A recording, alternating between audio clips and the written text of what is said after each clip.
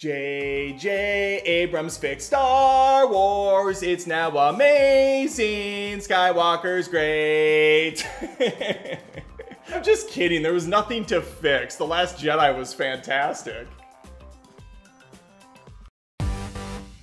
I'm Khaleesi Grimes 82, and I am super pumped to talk about Rise of Skywalker. Going into this movie, there were a lot of rumors flying this way, and cat.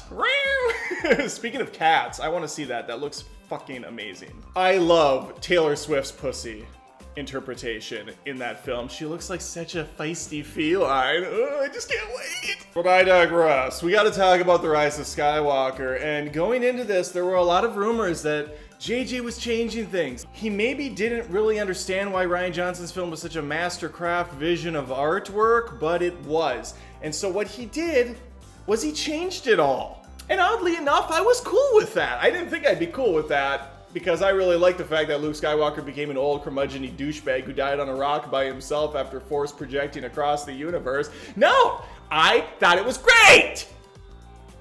I love what they did to my hero! What J.J. Abrams has done, though, with The Rise of Skywalker is he took everything that we loved about Return of the Jedi and he copied it again. Yes, they're new characters. Yes, there's new paint. But the stakes are exactly the same, and the outcome is pretty much the same too. Emperor Palpatine! He's back, baby! Darth Sidious is a man with a plan, and that plan is to build a last order. It's a whole fleet of these Imperial Star Destroyers. They're planet killers. They have the technology from the Death Star built in, baked into each one of these things. So they can just fly by and kill anything they want. When they blew up that planet that I didn't know the name of or had zero connection with, I was like, what the Sith did they just do? I was like, holy Sith! Did they just blow that up with the Sith? Yeah, they did, and I just couldn't believe it. But I want to get serious for a second. I want to get somber for a second, because our Carrie Fish, our fish is back for one last time, for one last hurrah. It's been a long day without you, my fish. Said I was going to hold it together while I talked about this. Why did I think I could?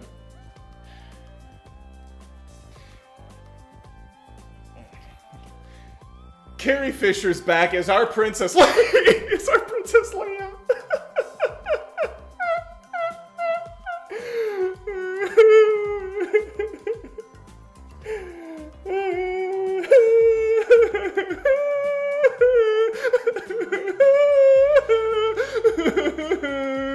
In some very tasteful scenes, she is brought back to life only to be killed again. She's dead by the end of this film. She dies in a touching way. Small gripe, but I think there were only dos porgs in this film. I wanted more porgs. Need the porg. Gotta have that porg.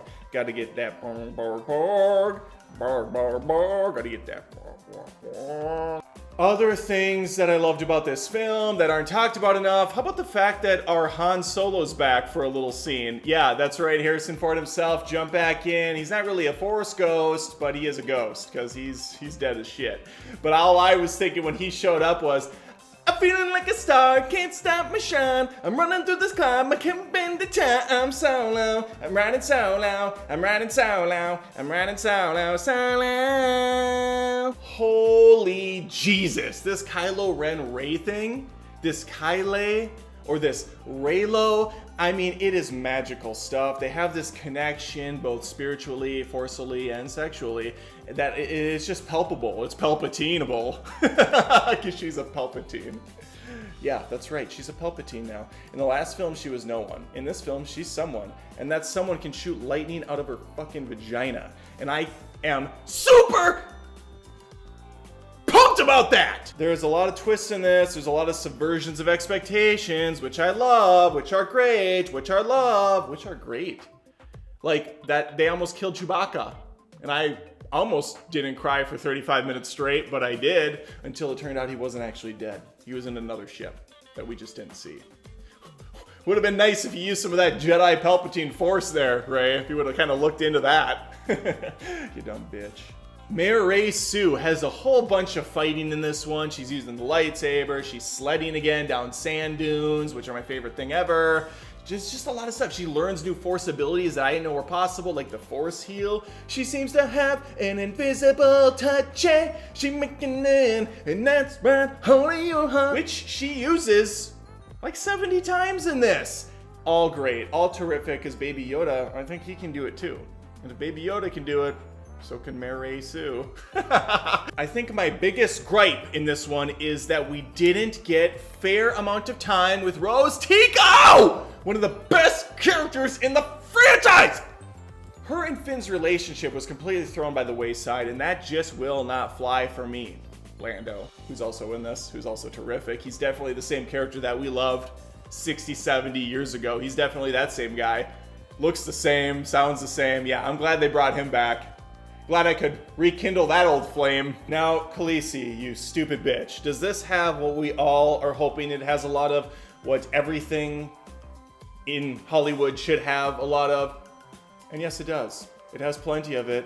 It has a lot of it. Let me tell you what it is. It's strong female leads! And it's about time.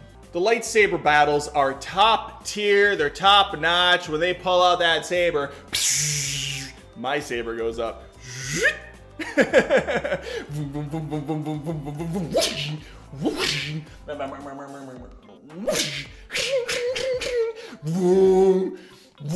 I love Star Wars! We do get one touching scene with Luke again. He grabs the saber, yells at Rey, kind of scolds her. He's like, hey, listen, bitch, we have a little bit more respect for these things. Hits her in the face. That didn't happen, I'm joking. He threw it at Rian Johnson's head. Because I'm pretty sure in the movie before, he was handed that same saber or a similar saber, and he's like, nope.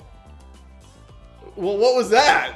You know, hey, what, now you respect it? Come on, man, she's just learning from you. It makes sense. It all makes sense. Those are my thoughts on the feature film. I'm probably gonna go out and see it another dozen or so times after, of course, I get to Cats, which I'm hoping to go to right now, report back to you. I can't wait.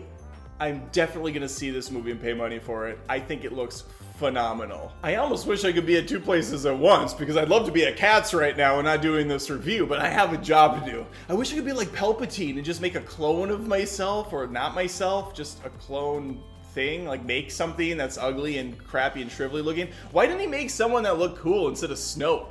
Snoke looks like a dried up turd. Looks like a raisin that was in the sun for a week. If I could do that, if I had that tech though, I'd have another Khaleesi right here doing the show, and I could just go watch Cats. I did.